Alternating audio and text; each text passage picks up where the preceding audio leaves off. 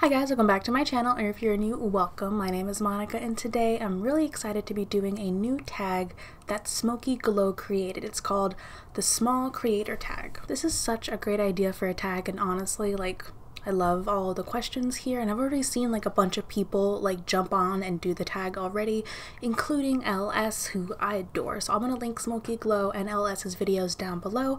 So before we jump into the video, don't forget to give this a thumbs up if you like these kinds of tags videos, and if you haven't and you'd like to, hope you will consider subscribing and hitting that little bell icon so you're notified whenever I post a new video every single Monday through Friday. So let's see, I have my computer open and I have all the questions. We have 14 questions to go over. So I got my coffee. It's early. Okay, so question number 1 is, how many years have you been on YouTube? I posted my first video June of 2017. So I wasn't consistent that summer, but that was the first video that I posted. So it's been just over a year, almost a year and a half. What was your very first video about? Oh, I remember. I actually, my first video got way more views than I ever thought that it would because I was trying out a new foundation and there hadn't really been a lot of videos about it. I'll link it up above. Warning, the quality isn't that great. I started out filming on my iPhone, no mic, just my iPhone. And my first video was on the Mac Next to Nothing foundation. I did application demo, I did a full day wear test, and I ended up really not liking it. Question number 3 is, who is your dream collab? Okay, all-time dream collab, I would love to collab with the Taylor. I think that would be so much fun. I would love to do, I don't even know what we would collab about. Because we have very different skin types, we have different preferences when it comes to foundations. I would love to do a drugstore makeup favorites video with her, because I found a lot of my holy grail drugstore products through her. Question number 4 is, what would it mean to you to make it on YouTube? Honestly, I feel I don't want to brag, but I feel I'm there. For the longest time, 1,000 subscribers was I'll have a real channel. Not to say that if you don't have under 1,000 that's not real, but that was my goal for so long, and to have finally hit it, I'm very happy with the way that my channel is right now. I really am, and I can't believe I'm about to hit 2,000. We're almost there. So I have no expectations. I don't expect to earn a living off of YouTube. I just really enjoy doing this. I have to put in a lot of work every week to get 5 videos out, but I love every minute of it. And I love getting to interact with you guys. I loved that last live stream that I did where a lot more people could come because I did it on a Sunday night. And I love it. There's no one in my real life that I can talk to where I can be oh, so which one do you like better, the Norvina or the Sultry palette? And they'll just look at me what? What is that? And I can't talk about the different Hourglass palettes or just how much I love the new Fenty lipstick. I just love our cute little community. And that kind of answers the next question, what is your end goal on YouTube? I don't really have one. I don't have another subscriber goal, because 1,000 was my goal. So I'm just enjoying this. I love it. If I get more subscribers, that would be cool, but honestly, I just love where my channel is. Okay, so question number 6. I'm losing my numbers. What is the hardest part about YouTube?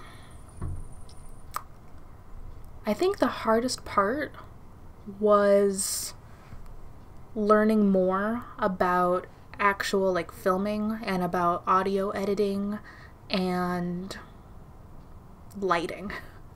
You can see some of my videos, the lighting sucks, and so trying to film in a dark attic where there's only 2 windows and there's no sunlight that really comes through them, and the fact that I really could only film in the morning before I go to work, that was really a challenge, and it took me a long time. I had to watch a lot of videos, I had to read some things to figure out the best lighting, and I finally got there. You really need a light source behind you. I had to get that lamp over there. I need light here, I need light here. I've got my ring light right here. So that was really tough to figure out. Also figuring out this is an actual camera that I'm filming on, figuring out how to use the SD card because I didn't even know I could plug that directly into my Mac until I had this for like 6 months. Like, yeah. Figuring out the camera settings, because for the longest time I had the exposure all the way up and didn't realize it, and I couldn't film a single video and I had no idea. And then just recently I got like an actual mic. Let's not blow this out. This is an actual like blue microphone, because I know the audio from just this camera wasn't that great. So I think that's the hardest part, was just like having to learn all of these new things to get better quality videos. What is the best part about YouTube? Honestly, the people. Like, I loved that I got to do a collab with Darling Mama Beauty, Amy. I love the community aspect of the beauty community. Number 8 is, what is the funniest comment you've ever gotten? Let's see. So actually the funniest one wasn't meant to be funny, but it was kind of funny to me. I get the most comments on like my 2 most viewed videos. Those are both of my eyeshadow palette declutters. One I posted a few months ago. I think that was back in like March, February. And then the one that I posted a little bit more recently. And since those get the most views, those get more people watching and more interesting comments. So on one of those videos, it was either that or the beauty blender video. Honestly, I couldn't remember. Yeah, no, it was the most recent eyeshadow palette declutter, because I know some people really didn't like the lighting, some people really liked the lighting. Unfortunately here you can't please everybody. But in that video someone commented, and it was a bit snarky. They were like, oh, you need to do this because your video looked like garbage and you need to do this. And I responded to some comments on that video. Like, if people had questions or if they said something nice, I just responded. And then the person went back to that video 3 weeks later and replied their comment, and they said, oh, well, isn't it funny that she responds to all the other comments but not mine? I just gave criticism. And I'm like, yo, you can keep your comment there. Like, I'm not gonna take it down. I'm just not gonna respond to it. I saw it. Didn't really think I needed to respond though. So I just thought that was kind of funny that I guess I really wonder, like, how many times did he like go back and like check on the comment? Okay, so the next question is, what is the meanest comment you've ever gotten? And though a lot of those came on my first eyeshadow palette declutter video, because I dared to say something about Kathleen Lights and the whole drama situation, where I said I didn't feel comfortable having products from her since that situation happened. And people came for me in the comments. They were like, how dare you speak about Kathleen? She's Latina too. She's just saying stuff in her culture. I'm like, no, that's not what that is. But I had people calling me racist. I had people, it was, that comment section was a mess. But yeah, the meanest comments that I ever gotten were just in that video, which is surprising. Like, I haven't gotten any other criticism, even on like my beauty blender video. I only had one comment, and all they commented was just F off. And I was just like, okay. But really, the only ones that were really mean were on that one video. Question number 10 is, what other subject matter could you create a YouTube channel about? Personally, that could probably be books for me.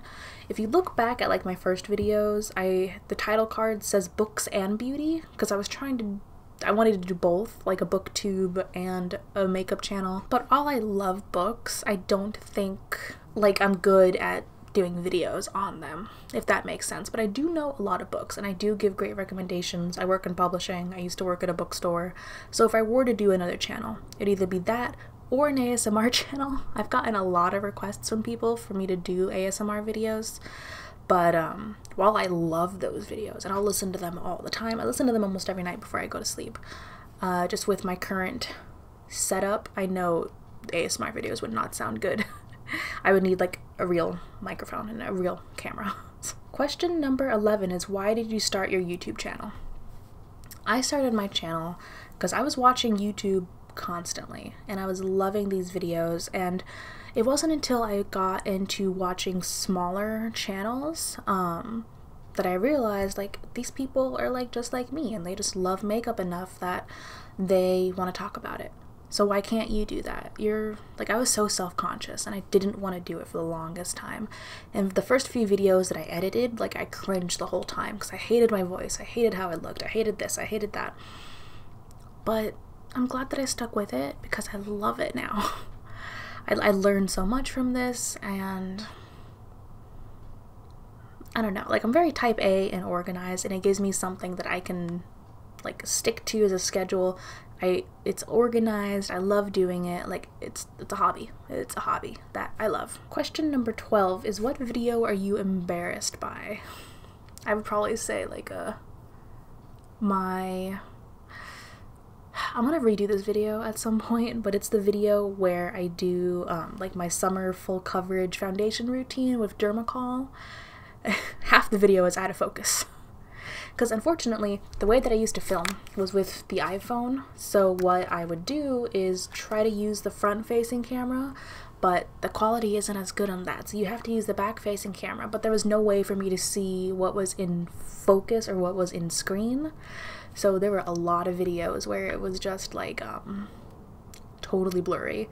And for that video, I couldn't edit out the parts that were blurry because they were, like, kind of important to the video, so the quality is just really not that good. So I really do want to remake that video because that foundation trick still works to this day, and I love it to death. Question number 13 is, what video are you the most proud of?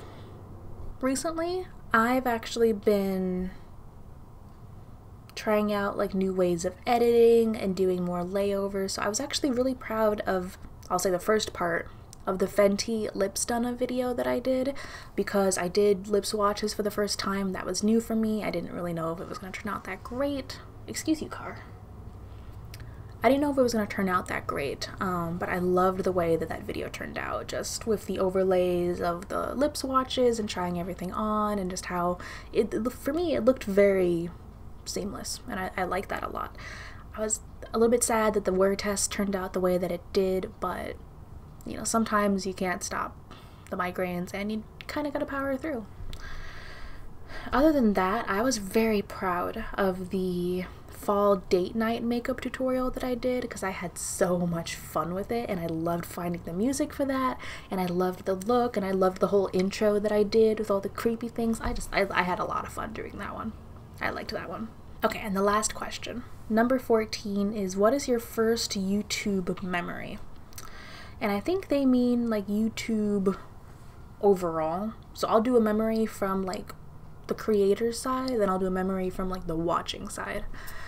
So I've been on the internet and watching YouTube for a long time. I actually really got into YouTube back in the day when anime used to be on YouTube, back when it was, like, each episode was in 3 parts, and so you had to watch season 1 episode 1 part 1, season 1 episode 1 part 2, season 1, like, back when they wouldn't let YouTube videos be longer than 10 minutes. Yeah. So I remember trying to watch a show, getting halfway through, and then seeing, like, episode 21 part 2 was taken down, but there was still part 1 and part 3. And that was the only part that was taken down. And so, like, I went through the whole show and I missed, like, a huge plot point or something just in that one part, and I didn't even know that that big plot point was missing until I talked to a friend about it a year later, and she goes, yeah, like, that whole thing happened. I'm like, what? When? And she goes, like, in this part. I was like, oh, is that the missing video part?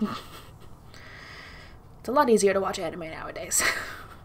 It's not as much work. My, well, earliest memory as a creator came when I found these smaller channels, and I just remember thinking, like, I watched so many great channels, and I'm like, these are such good videos. Like, I don't know why these people don't have more subscribers. I don't understand why they don't have more views, but at the same time, I looked at them and I was like, I can be them. I can do this too. Like, what's holding me back if I do love this so much? And that's when I actually started. I think I filmed my Mac video, like, the next week. It was just getting over that self-conscious hump So those are all the questions. I had a lot of fun with this tag. I love tags, and I think this was just a really well curated tag. So thank you, Smokey Glow, for doing this. Don't forget, I will link her channel. I will link LS's video down below. Let me know what you guys thought of this video. If you also are a creator, I tag you. I would love to see other people do this tag as well, because these are some really interesting questions. So thank you so much for watching, and hope I'll see you in my next video. Bye.